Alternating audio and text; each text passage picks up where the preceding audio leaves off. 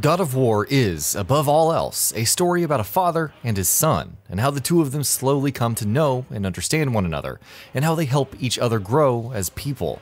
But while that is indeed the heart of the entire game's story, there is just so much more that's going on. Like all great stories, this game's strengths lie in its strong writing and character development, but also like all great stories, those are far from being its only strengths.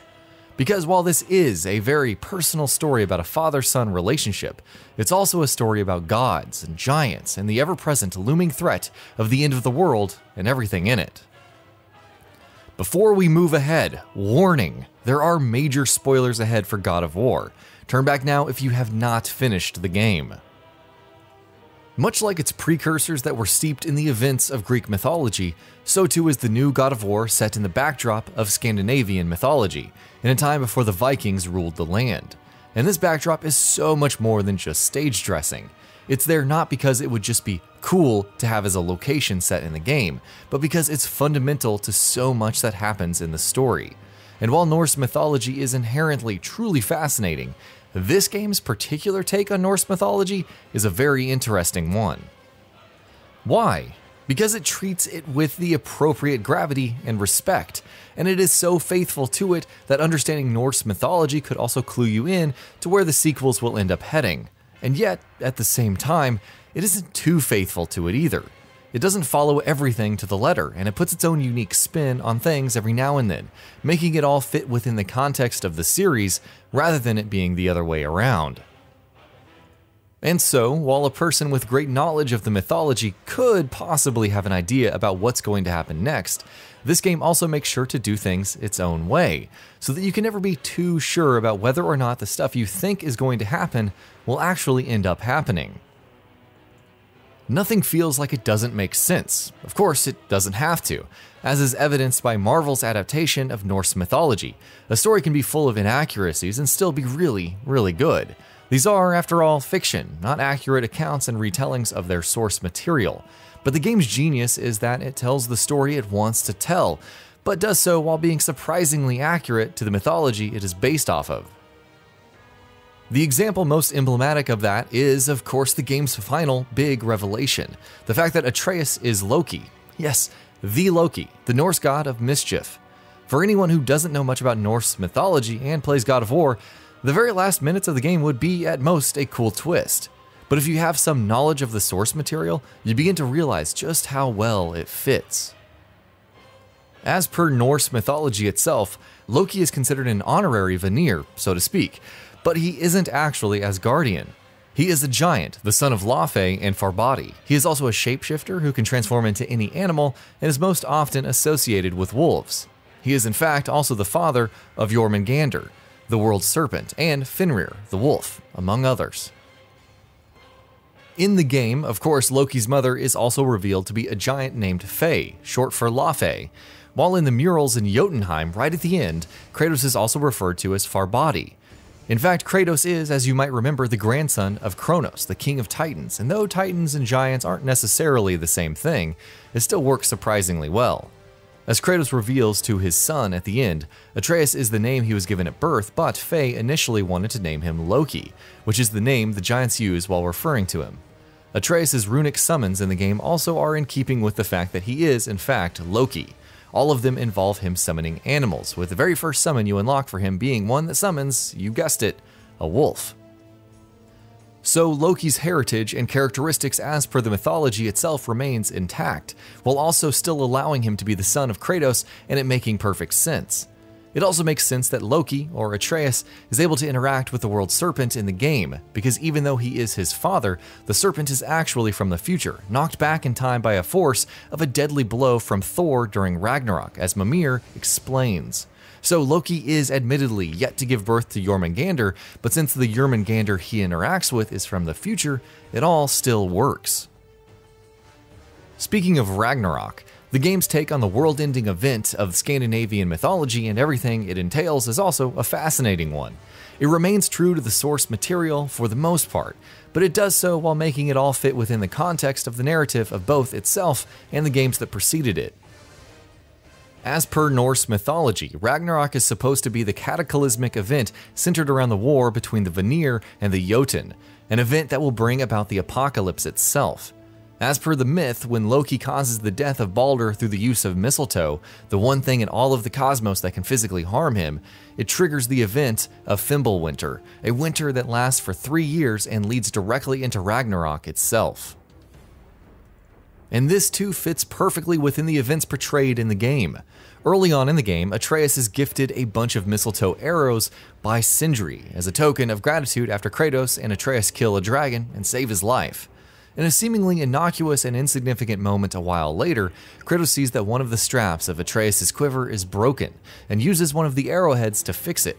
Later on, when Kratos and Atreus meet Freya, who is, of course, the mother of Balder, Freya sees the mistletoe arrows and she panics, fearful of the possibility of them either harming or possibly killing her son, and so she burns them, all except for one tiny piece that is fastened to Atreus' quiver. Ultimately, later on in the game's climax, Balder punches Atreus in the chest in what is an absolutely genius scene, and the arrowhead fastened to Atreus' quiver's straps pierces Balder's hand. This breaks the spell that makes him immune to all physical pain, giving Kratos the opportunity to ultimately kill him. Doing so, of course, kicks off Fimbulwinter, as Mimir tells the father and son that they've done something that has blown the events of Ragnarok out of schedule and brought them forward. The game runs with the idea of Kratos' son being Loki and makes it all work perfectly. It does it so well, in fact, that looking at the source material can give us some pretty good clues about what might happen next in the series. Loki is said to have an uncomfortable relationship with the Asgardians, often aiding and counseling them in several matters, but eventually going on to be the one that causes their ultimate downfall, which is what leads us to believe that Atreus might possibly be switching sides, at least temporarily in the future games. Remember, he still doesn't know a lot about Kratos' past, except for the fact that he killed his own father. He doesn't know that Kratos basically caused the destruction of all of Greece during the events of God of War 3, or that he killed his own wife and daughter. Is it not possible that Odin, being the master manipulator that he is, might try to use this information to sow discord between Kratos and Atreus to try to get the latter on his side? The effects might be temporary. By the time this particular story comes to an end, Loki and his children will obviously not be on the side of the Vanir, but it's entirely conceivable that it does, in fact, end up happening.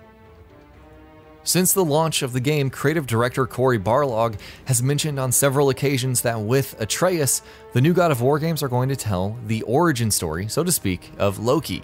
And while it's true that Atreus is very much his own character rather than being a one-to-one adaptation of the one portrayed in the mythologies, it's still very exciting to think of the possibilities of just how this kid will transform into the shape-shifting trickster that the world knows as Loki.